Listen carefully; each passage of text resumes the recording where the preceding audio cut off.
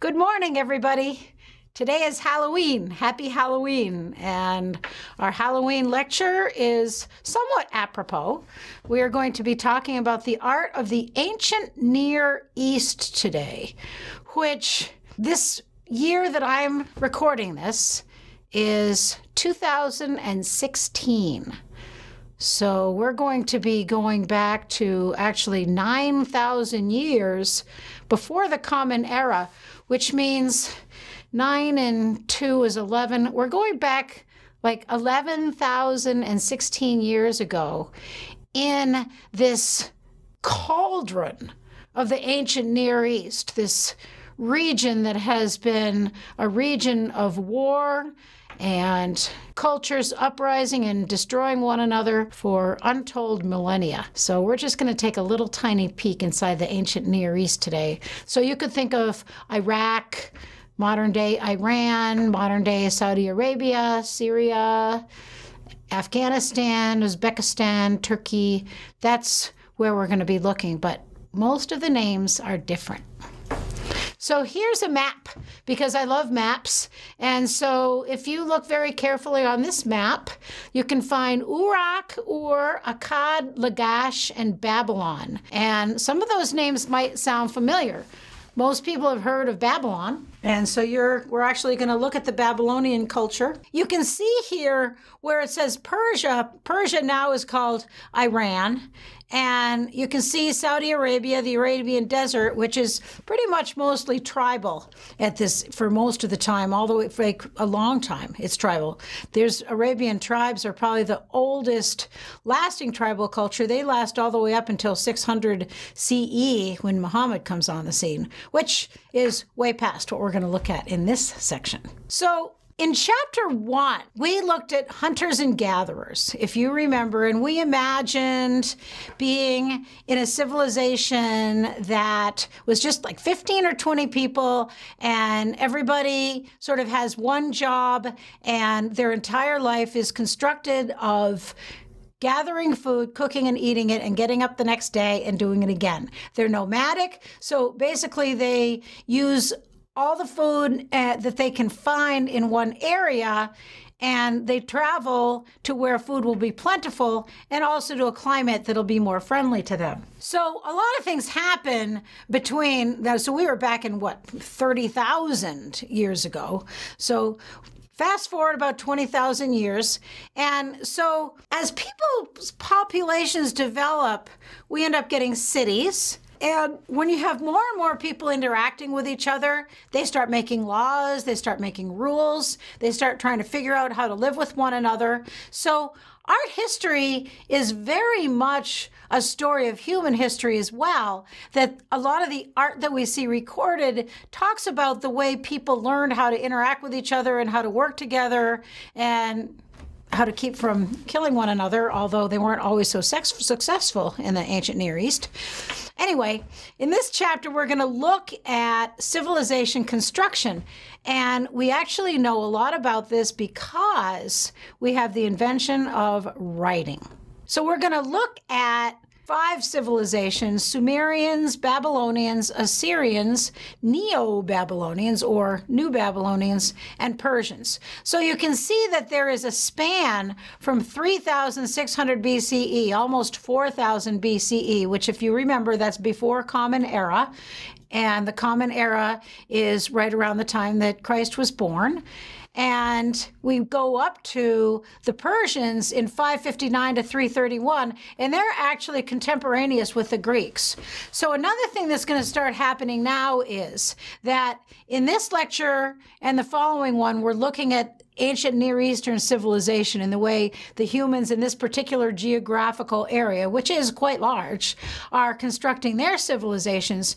Then we're going to take a trip back in time again and look at ancient Egypt. It's a similar timeline, and from the Neolithic period before Egypt all the way up to the Persian era again.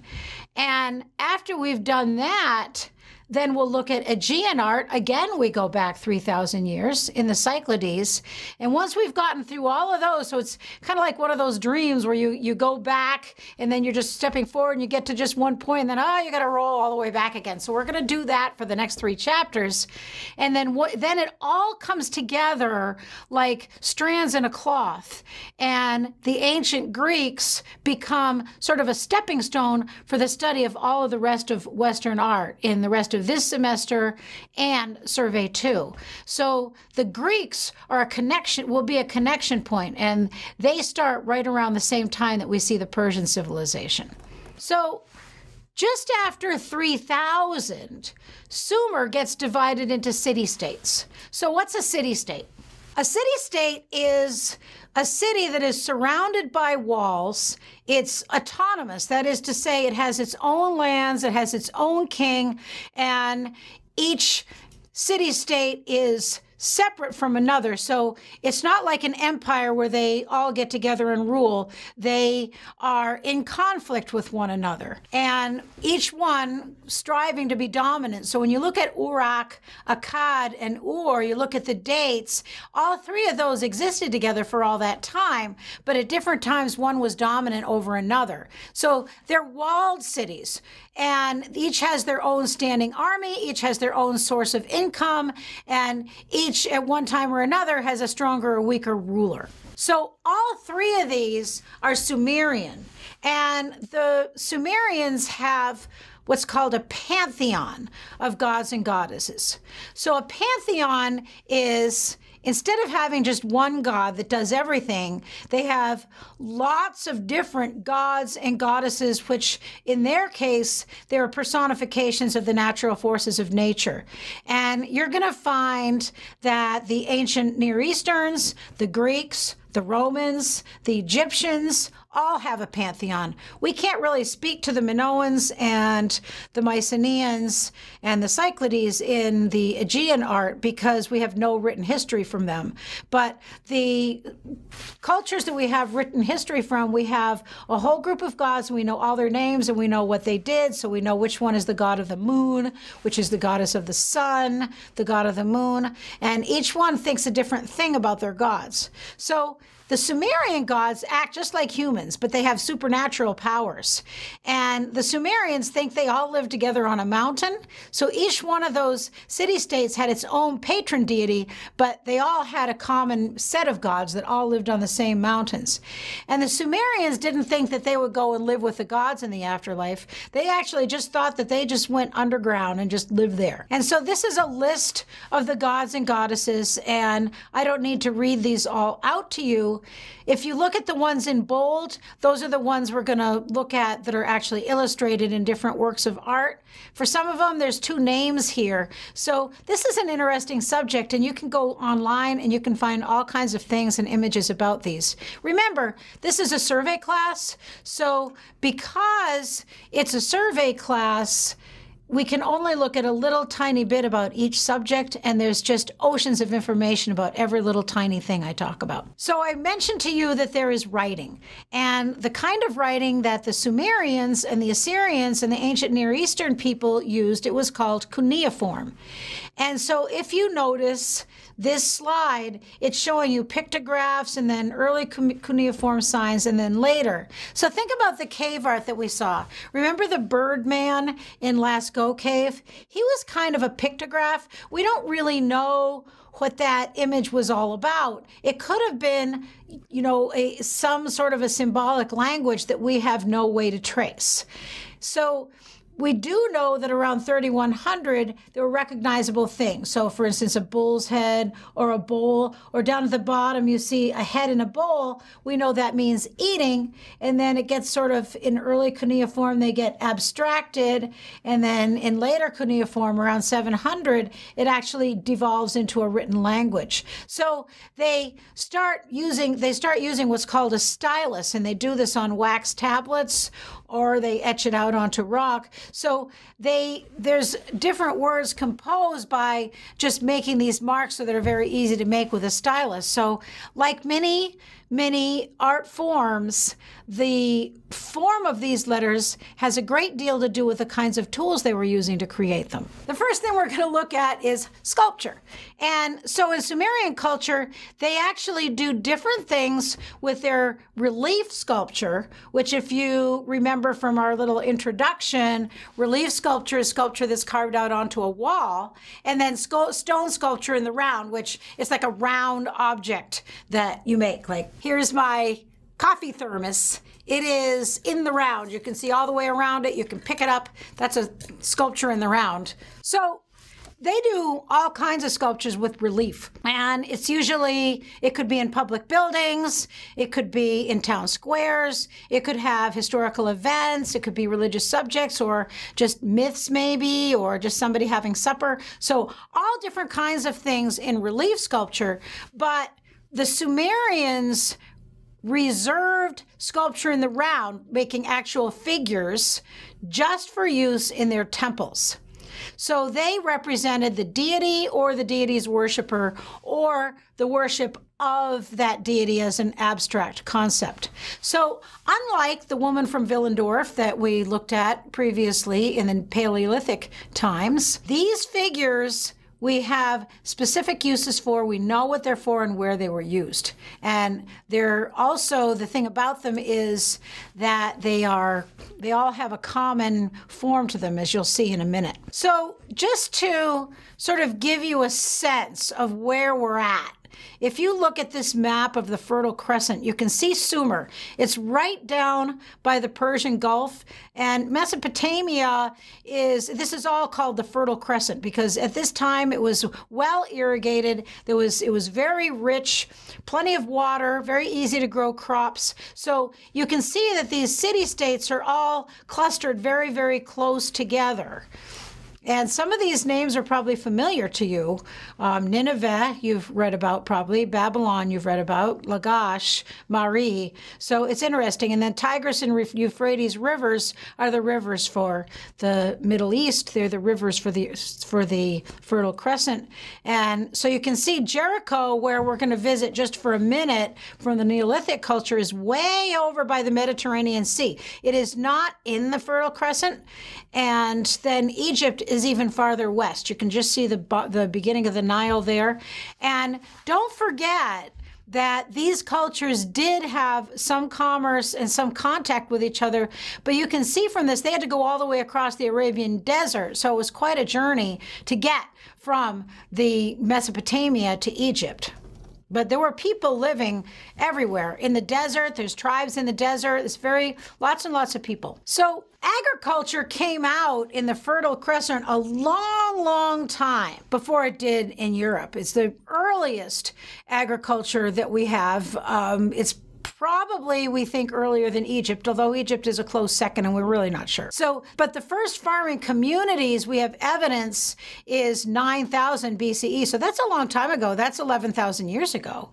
And so it was gradual. Their evolution into cities is gradual, and it took irrigation. They actually constructed agriculture water supply. They began irrigating the fields. So even back then, 10,000 years ago, people figured out how to move water and grow crops. So we have a lot of contributions to human development here. They're the first ones that invented writing. Absolutely, there's no question about that. And so it's the first written history that we have, the first religious texts we have, also economic records, which you think, well, that sounds boring, but it actually isn't, because when you have an economic record of what people actually bought and sold and the stuff they were using and how many of them they bought, that tells us a lot about a culture.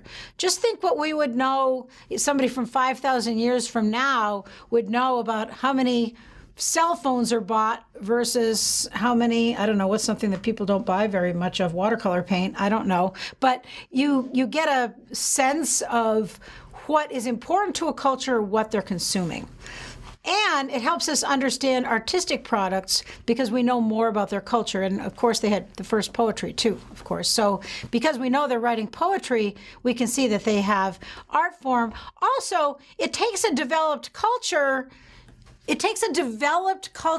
to create art, because you have to have enough stability where there are resources, there are time, there is enough members of the society that can devote themselves to that. So that's a big deal. So the Neolithic era is around 5,000 years, between 9,000 and 4,500. And then the Mesopotamia starts with the Uruk period around 4,500 to 3,100. And they sort of move out of the Neolithic age and into a little bit more advanced population. But it's gradual, like everything else. If you look at human history, it says Neolithic period, Bronze Age. But of course, like everything else, there's all this in between. And a lot of it has to do with technology, too. So the main sites that we have evidence from, and so here's the thing, is the study of art history that we're doing together is based on stuff people found at various sites and wrote about. So there could be all kinds of other stuff nobody ever found from somewhere else.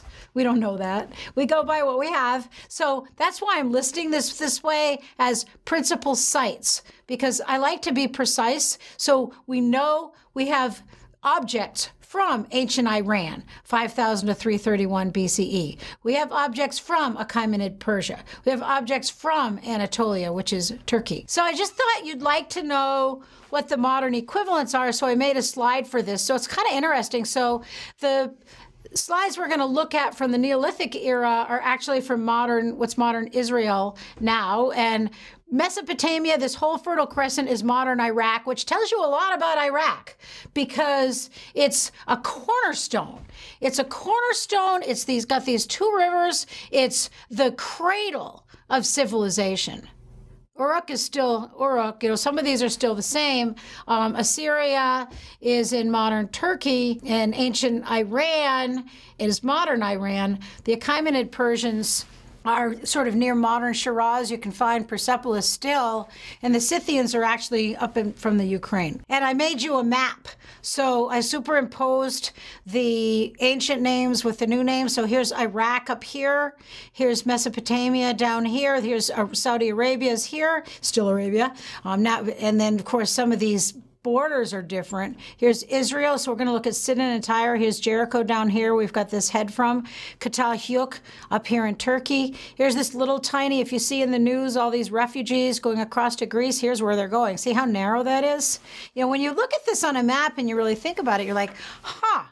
So here's Iran and Afghanistan. So that was called Bactria, and it was called Persia. And here's Tehran at the bottom of the Caspian Sea. So the city-states can come out because of this large-scale irrigation, as I said. And so there is some constancy. Usually we have two protective deities. They're male figure and a female figure, and they're together, in whatever their equivalent of marriage is. If you remember what I said earlier, that the Sumerians really thought of their gods like humans with superpowers, it goes along with that. And then you start seeing complexity in their architecture, and we see sacred space and religious buildings that are a whole symbol of the cosmic world of the gods. Mud bricks, we don't have the whole city. Archaeologists find foundations, and then they extrapolate from that what the cities are like. So, but what they found evidence where people were doing flour, where they're making bricks. And so we know sort of how this civilization worked, what their technology was. And then the Sumerians believed that the gods had power over human activities. So there would be a god that gave power to the bricklayers, for instance. It was very specific. So here's our first art object. Wow, it was a lot of talking, right? So anyway, here's a skull from Jericho, which, if you remember, this is Israel. It's probably one of the earliest Near Eastern cities of any. It's population 2,000 people by 7,000 BCE, so roughly 9,000 years ago, and it covers 6 acres. We found it. So this is a plastered skull, and they found lots of these skulls. They would save the human skull, then coat it with plaster, and then keep it. So this is a good subject for Halloween. These Jericho inhabitants from 9,000 years ago are saving the skulls of their ancestors and coating them with plaster and keeping them in order to reconstitute their spirits so that they can talk to them or get enlightenment from them. This is a reconstruction drawing of this city of Ain Ghazal in Jordan. It's bigger than Jericho. There was 30 acres of mud brick houses here. So this is sort of your early step towards city-states. This is before they made city-states, a sort of a bridge culture, if you will. It doesn't have walls. It doesn't have fortifications around it. And this is a figure that was found there, and it's made out of clay plaster. They found more than 30 of these things. So I also just wanted to take a walk up to Turkey, and this is a statue from a place called Katal Hyuk. I'm pretty sure that's how to pronounce it. And so the burials are a lot like the burials they found in Jericho, found in houses. So again, and I should have mentioned, a lot of times the people would bury their dead right under their house, so the dead could always live with them.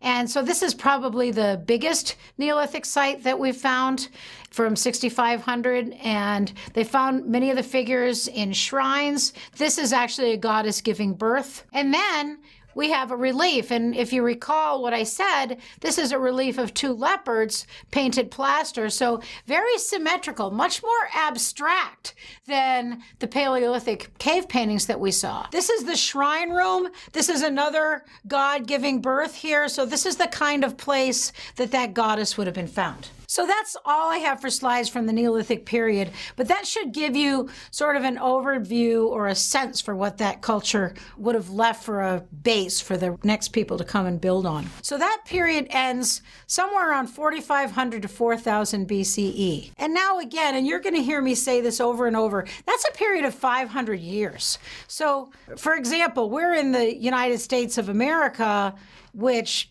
began, what, 1775, 1819. We aren't even 300 years old yet, our whole country. And we're not even sure, somewhere in these 500 years, when we're looking at ancient times, those 500 years seem pretty close together. But if you think about it in terms of actual human beings living, and then take into account the fact that people didn't live as long then as they do now, that's a lot of generations. So there's a lot that happens in these interim times that we don't really address. And I always like to say that one thing I would love if you could take away from this course is what I call the long view of history. Just when we see what's going around in the world around us now, take the long view. Think, wow, how are we even going to look at this for 100 years from now or 200 years from now? We've been looking at civilizations that, somewhere in these 500 years this happened. So anyway, Mesopotamia is what we're going to look at next. It's the center of the ancient Near Eastern civilization, and it derives from Middle River. So it's the land between the rivers. It's in Iraq, as we've said. Very, very harsh climate. So they had to learn to use these two rivers that they were given in order to survive. And so the southern terrain was very wide open. So it was sort of a double-edged sword, very vulnerable to invasion, but very accessible to trade. So that's another reason to make city-states, because if you're vulnerable to invasion, you have this wonderful fertile land. So you become rich. You need to be able to defend it. So the Mesopotamians also is polytheistic. They also have a pantheon. It's a little bit different than the Sumerians, a little bit more advanced. It's like anything, the Sumerians are very simple, and as civilization advances, so does their spiritual concepts. So the word polytheistic means many gods. So the ancient Near Easterns, the Mesopotamians, the Sumerians, the Egyptians, the Romans, the Greeks are all polytheistic religions. They have many gods. And Judaism, Islam, Christianity, those are monotheistic religions. They have one God. And you're going to find that the study of Western art is very much a study of religious art as well. It seems that humans create art around their spiritual life. So our knowledge of these gods comes from artwork, from texts, from prayers that they wrote out, or rituals they wrote, how to do their worship rituals. oftentimes, interestingly enough, if you read, there's stories that are similar to the Old Testament. They have the story of a flood, but they believed that the universe was created by a primal sea. So they believe that everything came out of an ocean soup, if you will, and that the dead live below the earth. So they also believe that. So these are cone mosaics, and cone mosaics decorate many, many different temples, and I'm showing you sort of the kind of patterning that you would see inside their temples. We don't have any full temples left, but we do know that the temples would have been dedicated to each city's patron deity, and they were oriented with the four corners to the 4 points of the compass, which tells us that they had navigation skills. They knew northeast, south, and west, which is also pretty interesting, I think. Here's your names of gods and goddesses again. So the first civilization we're sort of taking another look back at is Sumer. So what is happening in Sumer between 3500 and 2340? So what's happening in Uruk, which is now Warqa, Iraq? What's happening in Ur, which is right now modern Muqayyar in Iraq, and Eshnuna, which is Tel Asmar in Iraq. So what's happening in these places 5,000 years ago?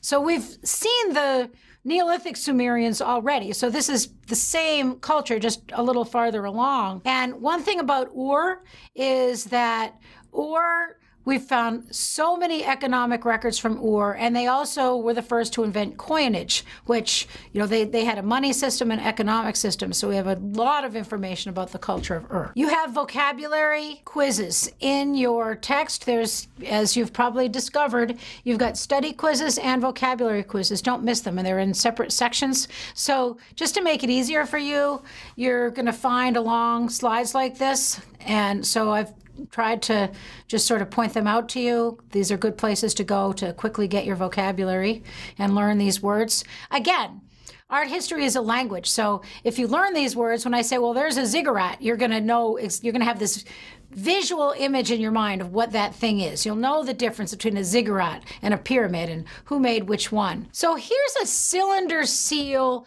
impression from Uruk. So this is a Sumerian, a later Sumerian image. It's Mesopotamian. If you look on the right side of this picture, it's like a little round cylinder, like my thermos I held up.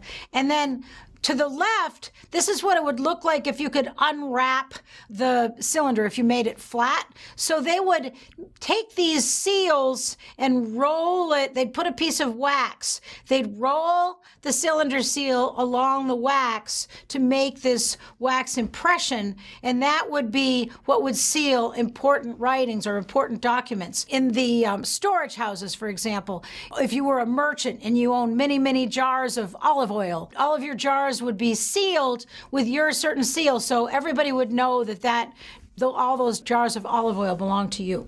Now, I've already talked to you a little bit about cuneiform writing. I wanted you to see what it would look like on a tablet. So this actual one is from 3,500 to 3,000.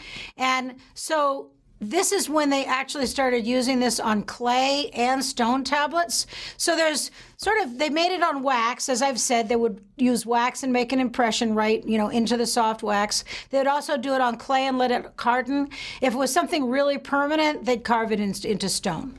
So this is a cuneiform tablet. I wanted you to see, they found many, many of these tablets with all different kinds of stories on it. There's a myth of Gilgamesh. Depending on which edition of the textbook you have, the myth of Gilgamesh is printed in there. And if you don't find it online, it's pretty interesting. It's very parallel to Noah's flood in Genesis 6-8. The Sumerians say that the flood separates pre-literate Mesopotamia from its literate historical era. So the Neolithic Sumerians would have come before the flood, and those that have the writing would have come after it. Here is a ziggurat. So this is a reconstruction drawing of what's called the Anu ziggurat, which would have been in Uruk around 3100. And it's possible that they built it tore it down, built it again. It was a proclamation of wealth and power. It's also an example of load-bearing construction. That is, that it's sloped out from the outside to the inside, and actually the walls are slightly curved in order to help the load not collapse in on itself. think I've got another picture of it. Here's the actual thing. So if you look at this really closely, you can see there's actually even a slight curvature. This is not hollow. This is a solid block. You can see the road leading up to it. You can see the steps. And this is not what it would have looked like to the Mesopotamians. It would have been a beautiful mountain. It would have been covered with trees. They would have had water pumped in there. There would have been waterfalls and streams and flowers and dirt. And they would use it for processions. And it was meant to replicate the mountain that the gods lived on. So Ur was the center for the worship of the moon god Nana. So that's why this is called the Nana Ziggurat. And here's your definition of this thing. It's a world mountain. This is a better diagram than my early one. So you can kind of see the platforms where the trees would be, and you can see the different routes depending on their importance or, which ritual they were doing that the priests and priestesses would have gone. And so the slight curvature is called entasis, because if it was all executed in straight lines, it would not only appear as if it was heavy and sagging, but it would also sort of collapse in on itself. So it's mostly solid. So they really didn't have a lot of trees to build post and lintel. They didn't have natural stones, unlike the Egyptians. So they had a lot of mud. So they made everything out of mud brick. Remember, we saw these mud brick houses. The city-states are mud brick walls. That's pretty much their architectural material. So they made bricks out of dirt and straw and water, and then they left it in the sun to dry. And they figured out that bitumen will actually act like asphalt. They could use it for waterproofing. And over the years, they got pretty sophisticated with the way they made bricks. They fired them in a kiln. They figured out how to make glazes. You'll see later in Neo-Babylon and the Gate of Ishtar. So they got very sophisticated with their use of bricks. Now we will look at the sculpture in the round. These are the Sumerian votive figures. So remember those cone mosaics we looked at a minute ago? That would have been the decoration for the temple you'd find figures like this in. Now this is a whole grouping of them. Some temples might have had this many in a group. These are a picture from your textbook, and they're in some museum somewhere. So who knows if this is the grouping that would have actually existed in ancient times. But the thing about these is they're votive, which means they're dedicated to the worship of a god or goddess, and people would commission this to be made, or if they could afford it, and depending on what they could afford, it would be better or worse materials. So for example, here is a woman from Uruk, and she's made out of marble. And the thing about this is that marble was not indigenous to Uruk. So that means it had to be imported, which means that this is probably somebody important. It would have been attached to a wooden head on a life-size wooden body. So they would have had to import the wood. This would have been a very important sculpture. So really, the materials used determine its significance. And this is actually just known as the Warka head. And we've talked about this. If we don't know anything about what a sculpture was used for, we don't know if it was a ritual mask, we don't know if it was a ritual figure. Usually figures are votive figures, so it's most likely it was that. But we really don't know. It's most likely that it's depicting the goddess Inanna, but again, we're figuring that out by the materials and the size of it. This is a carved vase. It's known as the Uruk vase, and it was discovered in the shrine of the goddess Inanna. This is the Uruk vase, and it was made out of alabaster, which is a gypsum. And it's a white mineral, so it comes in one piece out of the earth. It's a rock, but it's very, very soft. So this was completely carved out of one solid rock, and it would have been used for some type of ceremony. They found it in the shrine of the goddess Inanna. And the art on it is in the form of registers, which is a very common way that we find ancient art done. They're bands that sort of divide up the space. And if you notice, the figures are all against a very plain background, so that'll focus our attention on these figures. And the relief is called low relief. So those leopards that you saw a minute ago, they were sticking out a little farther. That's called high relief. Some is low relief, sometimes high relief, and it really depends on the object and the material again. The bottom is goats, palm leaves, barley ears. This is all the stuff that they're going to offer to the goddess Inanna. At the very top, we see the goddess Inanna. She's in her role. She's a fertility goddess in this role. She had several different roles. The top register is the most important, of course, so she would be bigger. This is called hieratic scale, which, again, you're going to see this a lot through the next few weeks. So in the middle, we have the male offering bearers. So Inanna is the most important. She's at the top. She has her beautiful nude offering bearers bringing her goats and her barley, her different offerings. So most historians think this is a ritual marriage on this vase, perhaps in a New Year's festival. That's the common interpretation for this.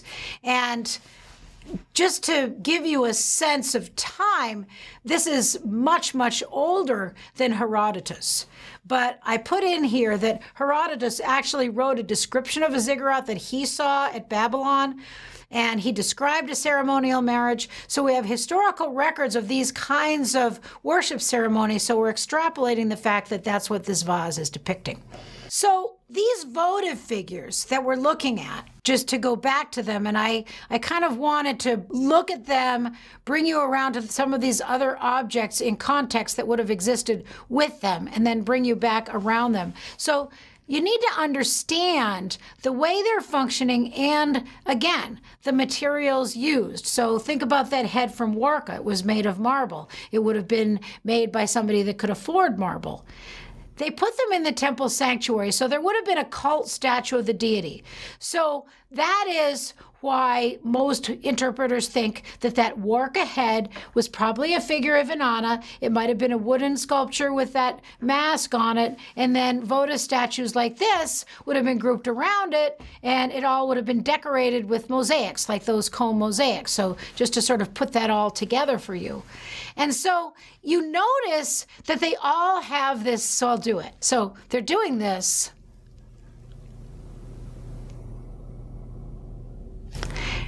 They are keeping their eyes wide. You can't really see it with my glasses. I'll do it again. I'll take my glasses off. Okay.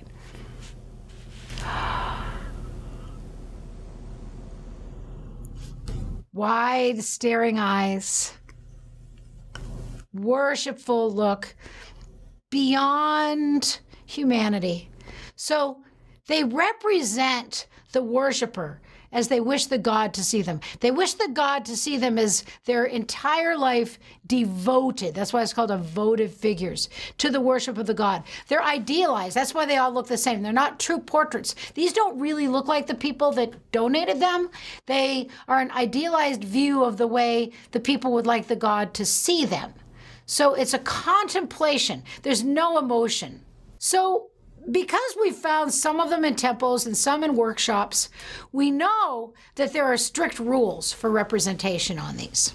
They're reduced to simple geometric shapes, cones, cylinders, circles, and if you notice, if you made a cone around the head, you could see it's the apex of the cone from the feet to the head. Of course, the eyes would have been precious stones, and it's, of course, been looted. Here's some details to give you a sense. Here's the wide, staring eyes, stylization, frontal poses. These are common elements that you can recognize in a votive statue of a Sumerian. So the Warka head, this Sumerian votive statues, these are both examples of stylization, of reducing an image to just simple elements to give an idea of a human rather than a specific portrait with little nuances of exact features. Just to give you an idea of the ceramics, here's an image of a scarlet ware pottery. This particular group of ceramics we have dated to 3000 to 2350. Again, we have groups of objects from specific places, so they're just sort of a flyer into what the imagery would have been like. And it's interesting to notice this. If you look at the geometric figures on the bottom, when we start looking at Greek vases, you're going to see some parallels in the way the figures are depicted. We have some incredible objects from Ur. This is a bull lyre from the tomb of King Abargi in 2685, and it's wood with inlaid gold, lapis lazuli shell, 13 inches high. It's an incredible object, beautifully made. And if you look at this bull's head, think back to Katal Hiuk that we saw in 6000 BCE. So this motif of the bull's head has already been around for 3,000 years, and we're going to see it again in Persepolis. We're also going to see it in the Minoan culture. So the bull is clearly very important in all of these Middle Eastern cultures. This is the decoration on the front of this bull lyre. So there's a man holding on to two human-headed bulls here, and this is very interesting because in Crete, we have the story of the Minotaur, who is often depicted or seen as a human-headed bull, or, the product of a union between a woman and a bull. So it's interesting that this, from a completely separate culture, highly unlikely that the two would have connected, that we still have this image. Underneath him, we have these animal attendants that's bringing food and drink for a feast, and then animal musicians playing. And in the bottom, here's this scorpion man. Maybe he's a guardian of the sun. He's holding clappers, attended by a gazelle. All of the stories that you can imagine from these figures. And note the detailing. The beard is solid lapis lazuli, which is a precious stone.